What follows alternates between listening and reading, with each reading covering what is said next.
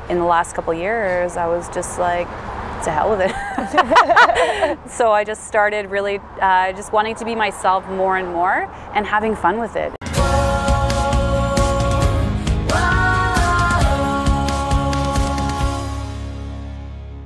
So how did you get into boudoir? So for me, I kind of started this whole photography journey out of the blue. I was always working in construction, kind of in the trades, and I was never a girly girl. I was always jeans and like a band t-shirt or something. I don't know, just super random. But I knew that I loved photographing women, but I wasn't sure where that was going to take me, because it was. People will tell you just have to photograph everything to make money as a photographer. And what I was kind of starting to figure out is the nichier I got, the better it was. The better it was for talking about Lady Luck Studios and what my mission was, and it just gave me a better direction.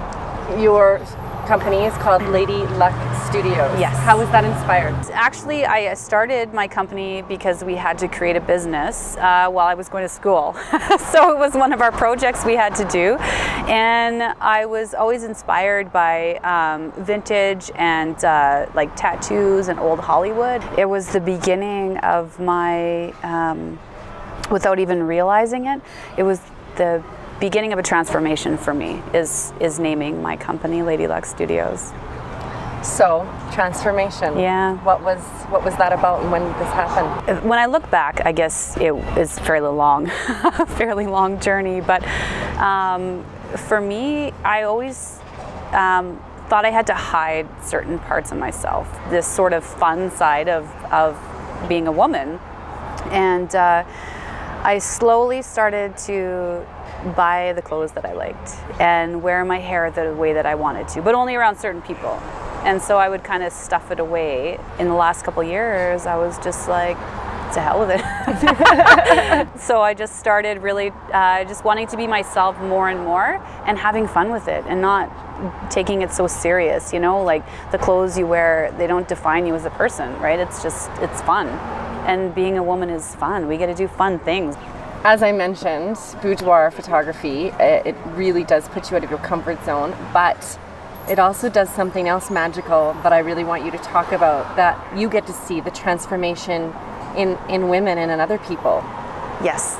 So tell me about that. So with boudoir photography, it is more often than not, women come through the door and they're very nervous and they're, oh my God, I just about canceled 2 days ago. I was going to cancel. I don't. What? Yeah, exactly, right? So I get that a lot. Or I don't have anything to wear. Yes, there's a lot of excuses that come up when you're about to do something that's scary, right? Then really what happens is the women show me kind of what direction they want to go into.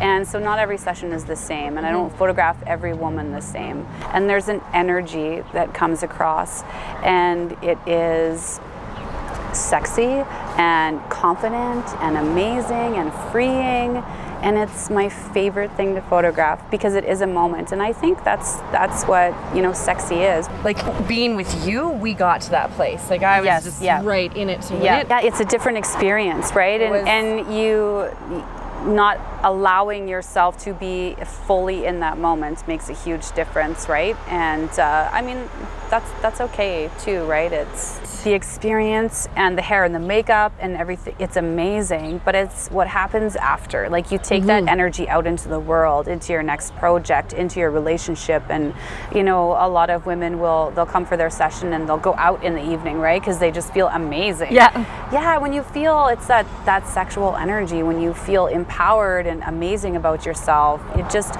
all the other stuff doesn't matter. Now, could you imagine just turning that on every day and you didn't have to worry about all that other stuff?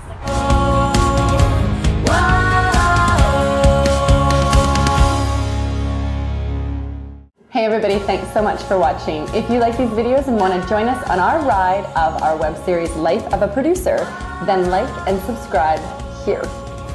Right here. That's right. You got it.